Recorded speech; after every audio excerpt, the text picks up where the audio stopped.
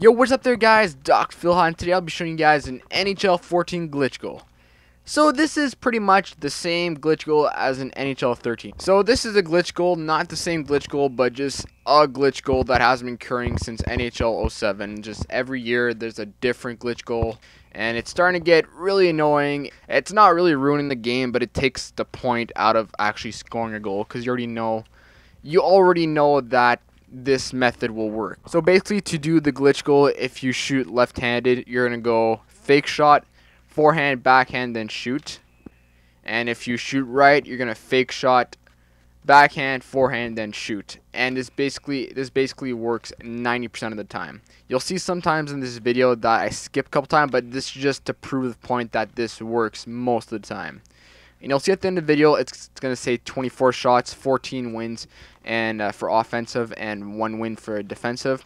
Those 24 shots, the 8 of them that I didn't score were that I missed the net, and the other 2 of them that actually the goalie saved it. So I'm pretty sure EA won't fix this, but it would be actually pretty awesome if EA actually decided to fix this, because they didn't fix it in previous NHL games. So why would they fix it now?